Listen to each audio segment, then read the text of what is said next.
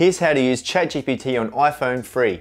Write a 300-word blog post on the top 5 performance cars. The AI chatbot will then generate a unique blog post drawing on its superpowered database of knowledge. And you could even publish this to make money with ChatGPT. Now I'll show you how to access and log into ChatGPT on iPhone, and it will only take you 2 minutes. There isn't a native ChatGPT iPhone app to download yet, so we'll need to access it inside a web browser. Although in a different video, I do show you how to quickly create a ChatGPT iPhone shortcut app to download it onto your phone. So check that out next. For now though, let's continue with the how to use ChatGPT on iPhone tutorial.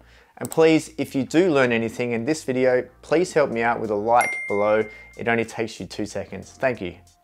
So open up a web browser and head over to openai.com.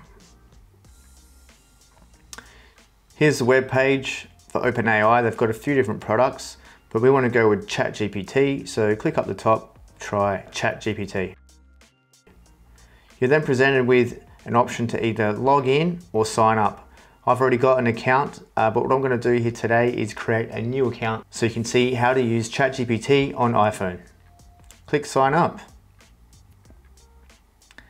Then you'll need to go ahead and put in your email address and then tap continue. Then go ahead and create a password. Just make sure that it's at least 8 characters long and then press continue.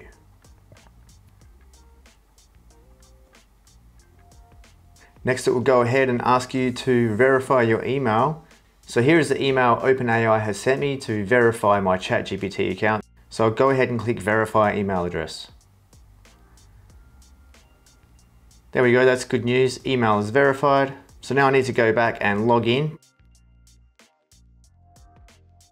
I'll put in my email address again, select I'm not a robot, choose the traffic lights here, and now it's authenticated that I'm not a robot again, which is the message it was saying before. Tap continue, enter my password here, and then tap continue. Now it's asking for my personal details. And I'll put in my name and press continue. Now it's asking me to verify my phone number just to further prove that I'm not a human and that I haven't got too many accounts already, because you're only allowed to have 2 accounts per phone number. Then I'll click send code and it will send a verification to my phone to make sure that I am a human. So I'll go ahead and put in the number that has just been sent, 6 digits. And here we are, we're logged inside ChatGPT. We've got some info and a little disclaimer here. Let's click next. And talking about how we collect data. So some conversations may be reviewed by their AI trainers to improve their systems. And it's saying, please don't share any sensitive information in your conversations. And of course, they love our feedback. They've got a Discord server there. And here we go. So here is the ChatGPT interface. We've got some notes here on what the capabilities of the app are and some limitations.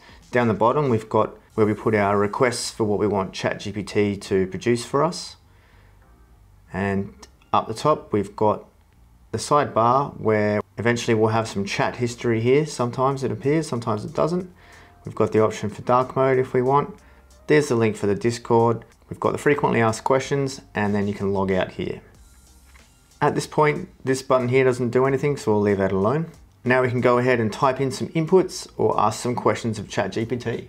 Here are some examples I've come up with before: a Facebook ad, an essay, a joke, or a video script. And for this one, I'll go ahead and send that off to ChatGPT, and this is how it works. It will take your prompt and go ahead and write what you asked it to. In this case, it's going to do a 300-word blog post on the top 5 performance cars. Some quite good cars there. I've been really interested in the Teslas lately, so it's good to see that made the list. And at the top here, you can see it's giving me the title above of what that chat input was. And in the sidebar here, you can see the ChatGPT history. At any time, we can go ahead and click clear conversations and confirm that. And then it will clear the history as well as the history in the actual page. Now you know how to use ChatGPT on iPhone free, watch this video next to learn how to download ChatGPT app on iPhone via a shortcut. It means you can have ChatGPT right at your fingertips, so tap that and I'll see you there.